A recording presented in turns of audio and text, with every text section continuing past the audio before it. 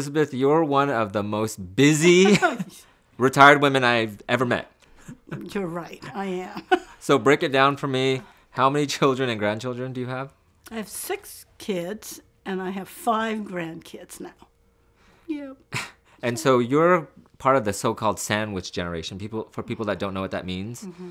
That means I'm taking care of my mom and my 5 grandkids on and off, both of them at the same time. So tell me what your regular schedule is day to day. Well, I come to see my mom practically at least 2 or 3 times a week, and of course I call her every other day. And then now I just had a new grandson who's 5 months. Congratulations. Thank you. And what's his name again? His name is William. Okay. And so now that my daughter-in-law went back to work, he's going to be coming over. And then my daughter-in-law was getting her MBA, so she lives in Folsom and asked me to go help her out. And so I was driving, for the last year, I was driving up to Folsom to help her because my other grandkids at that time, grandson was 3 and 2. Wow. So let me get this straight. We're in San Francisco. Folsom is past Sacramento, which is, it takes you probably an hour 45, It takes me 2 hours, 2 hours to get there. To get there. So you drive there once a week? Yes. And then you turn around after taking care of your grandson? The 2 of them. 2 of them? I'm helping out my son, basically, and my daughter-in-law. Wow. So, but I'm lucky the 2 kids go to daycare during the day. Okay. But it's like, I clean their house, do the laundry. Wow. And then drive the kids to daycare, pick them up, and have dinner ready for them. Wow. Well, You're a godsend of a mom. So what day is that? Usually Monday to Wednesday. Monday to Wednesdays you do. So you stay there Monday to Wednesdays. And then before I go, I come visit my mom and make sure she has her food and whatever she needs. And which days are that? Is that pretty much Thursday through Sunday? Yes, Monday, Thursday, Friday. Pretty much Monday, because I always see her Monday, believe me. And then there are days where she needs help, so I come over. So let me get this straight. Take care of mom Mondays before you go to Folsom, because you're there Monday through Wednesday. Then Thursday, Friday, you come here to take care of mom again, full day. Mm-hmm. And then do you ever have time for yourself?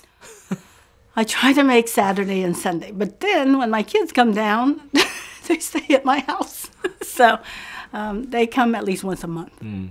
So I like Thanksgiving, holidays. Wow. They always come because they have nowhere else to stay. So they stay at my house. Yeah. So do you take care of, you said in the peninsula, you also take care of grandkids there or no?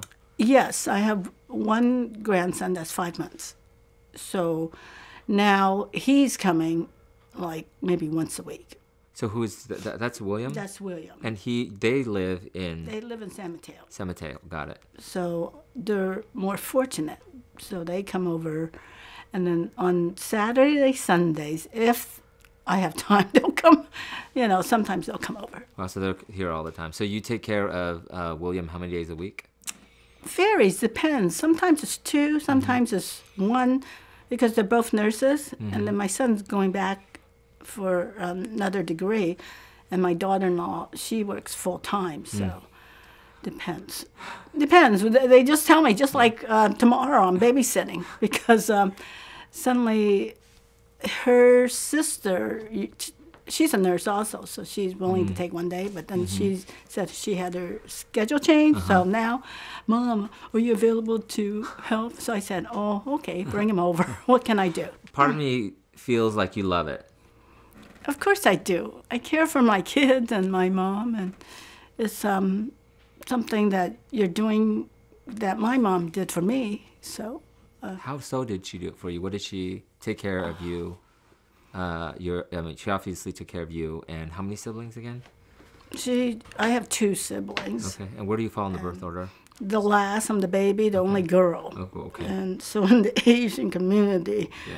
As a girl, it's like you're really closer to your mom. Mm-hmm. And since my dad passed away when he was early, like 48, it left her kind of by herself because both my brothers were away to college, and I was stuck here in college. And so I've been with her since. Oh, wow. So you took care of your ailing father, and he passed away at 48. Mm-hmm. How long ago is that? I mean, how long did you take care of him? Well, we took care. It was like he was diagnosed with leukemia for 8 years. Oh, wow. And I was only in 8th grade. I was oblivious. I was so naive because. So you really started taking care of your family at 8 years old? No, when I was in 8th grade. So in 8th grade, you started taking care of your ailing father. Well, I was helping whatever he needs. And no, actually, I'll tell you, I started at 5 years old when I worked at his laundry. The laundromat. Okay, now, so let's go back. So tell me about your family's history, the immigration, kind of in bullet points, if you can. My mom came over when my dad, she's a war bride. So when he finished, he was in World War II. He went back to China to get a bride. And one of those fixed marriages, of course. And my mom was only barely 21, and my grandfather was here. So she, of course, it's not that fixed because she wouldn't have married him if she didn't see him first. Your mom she's stubborn. Yeah. Yes. Yeah. So, with all due respect, she's like knows what she wants, and yes, she'll tell you like and it she's is. the oldest child, and she's been very demanding. She knows what she wants. And so they got married and they came here at what year? They came here in 1948 or 49, I believe, yeah. And then they dropped by San Francisco first because my maternal grandfather's here. So they visit. But my paternal grandfather was in Pittsburgh, Pennsylvania, where I was born. Okay. So then we went there, and that's where I was born. But my mom did not like it at all. She was, exposed to the elements for the first time in her life because in China she had slaves and she never did anything. She was well-to-do. And so it's too cold for her there. It was too cold, too dirty, and they had a laundry, and that's the first exposure for her to be in an area that's not very friendly. She doesn't know the language. Doesn't know the culture. Culture, nothing. And she has to start working for the first time ever at 21? Yes. Wow. Okay, so how... 20. 20. How long was she in Philly? And then tell me about the process of coming here. Pittsburgh, Pennsylvania. Oh, sorry. Pittsburgh. So how long in Pittsburgh? I believe probably 3 years, barely. Because my brother and I were 3. We were born one after another. And I was the last one. She keeps telling me she left when I was 6 months. And she did not like the place at all. Okay. And so you guys ended up here? Yeah, we ended up in San Francisco. And she lived in a hotel first. And then I believe they had enough money to buy a laundry. So they worked in a laundry. Now, I know we went to the Sunset at first, but it was too cold. We were getting sick all the time. So then she said, no, we got to move. Then I really remember 711 Van Ness Avenue, where they tore down the building twice. After they tore it down, when we lived at the laundry, it became a gasoline station. Now it's some kind of office building, I think. Before I thought it was Burger King. Okay. It's right off Eddy. Okay. So every time I pass, I have fond memories. 711 Van Ness. Can't forget that. And that's where you lived, or that's where the shop was? We lived in the laundry. We lived behind the laundry in a one room. Wow. Yeah. How many of you guys?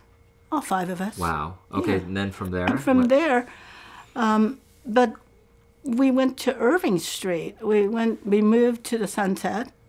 Because I guess it was getting small, and then there's a 1-bedroom behind the Sunset on 40th in Irving, and we went there. And at that point, when I still remember, when we were 5, we moved here to this place to live. Up to that point, we lived behind the laundry. And so how long were you guys at the... Van Ness, it was until I was 5. Okay. And what year was that? 1957. 1957, but when you guys moved to America, what year was that? My mom moved to America, I believe, 1948. So they had a laundromat the whole life? Yeah. Mom. Until we were in Irving Street And at that point, when I was 5 years old and 6 years old, my brother and I, we had to go work at the laundry for my dad. Yeah. While my mom worked as a seamstress. Okay. And believe me, that was the first time I started working, like getting clothes, cleaning clothes, and was sweeping the floor. And so what did you do with the money? Did you have to give it to mom and dad? We didn't get money. Oh, We did what we were told to do. we didn't know any better because we were poor. So then mom, so let me get this straight. So you helped take care of your father who passed away of leukemia. He was age 48, and you were in the 8th grade. And then mom, you got married and had kids. Yeah. 3 children. No, 4. 6 kids. Sorry. So you got married and then had 6 kids. And then mom also was a caregiver, right? For your kids. She took care of my kids. It was so noble of her because I was going to stop working. I taught, but she always loved kids. She just loves kids. Yeah, she loves kids. The way she was interacting with William. And so I was going to maybe take off from school and not work anymore to take care of my kids, but then she just said, I'd rather take care of the kids than work. So she said, stop. She stopped working. And I'm like, wow, I'm lucky. So how many years did she stop working? Oh, she retired. She just stopped working once I had kids. You come from many generations of caregivers, right? Yes. Because my mom took care of my grandfather, too, and I witnessed that. And, I mean, I love my grandfather, too. And he was always there when I was young. So when did he pass away? Just old age. He was 96. Wow. And he was still running around, very healthy until he went to Phoenix one day, and that was it. I think the altitude changed. And at 96, it was a great age.